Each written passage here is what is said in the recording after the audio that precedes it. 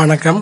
மூலிகை மருத்துவ சேனலுக்கு உங்களை வரவேற்கிறேன். இப்போ நம்ம பார்க்கக்கூடிய இந்த ரெமடி என்ன அப்படின்னு பார்த்தீங்கன்னா, ஆண்கள் பெண்கள் இளம் வயது அடைந்த உடனே முகத்தில் ஏற்படக்கூடிய கரும்புள்ளிகள் பிரச்சனை பற்றி, பரு வந்த போன பிறகு இல்லை ஒரு சில பேருக்கு இயற்கையாகவே கரும்புள்ளிகள் இருக்கும். அதுக்கு ஒரு ஈஸியான ரெமடி இது 13 வயதுக்கு மேலே இருக்கக்கூடிய ஆணோ பெண்ணோ யார் வேணாலும் உபயோகப்படுத்தலாம். சரி, இதுக்கு தேவையான விஷயங்கள் என்ன அப்படின்னு பார்க்கலாம். இது பைத்தா மாவு. இது அந்த காலத்து சோப்பு. நம்ம இன்னைக்கு ஒரு 30 வருஷத்துக்கு முன்னாடி சோப்புன்னு கிடையாது, எதுவுமே கிடையாது. இதுதான் உபயோகப்படுத்தி குளிச்சுக்கிட்டு வந்தோம். அடுத்தது மல்லி. மூணாவது விஷயம் என்ன அப்படின்னு பார்த்தீங்கன்னாக்கா பேக்கிங் சோடா.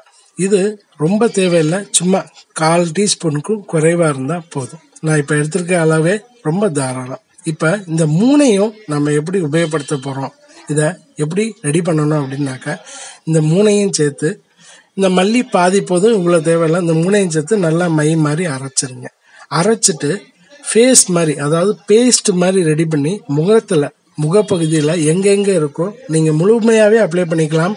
முகம் நல்லா பளிச்சுன்னு தெரியும். பிளாக் டாட்ஸ் முழுமையாக ஒயிட்டாக மாறும்.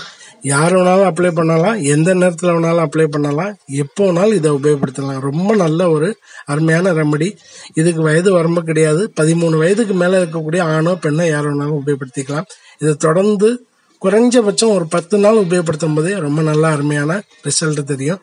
நீங்கள் அப்ளை பண்ண முதல் நாளே உங்களுடைய அந்த ஸ்கின் சாஃப்ட் ஆகிறத நீங்கள் உணரலாம். 3 நாள் 4 நாளே அந்த ஸ்கின் பிளாக் டாட்ஸு ஒயிட் டாட்ஸாக மாறுறத, கரும்புள்ளிகள் அது கொஞ்சம் கொஞ்சமாக மறைகிறது பார்க்கலாம். இதை ட்ரை பண்ணி பாருங்கள். ரொம்ப நல்லா வித்தியாசம் தெரியும். முயற்சி பண்ணி பாருங்கள். வணக்கம்.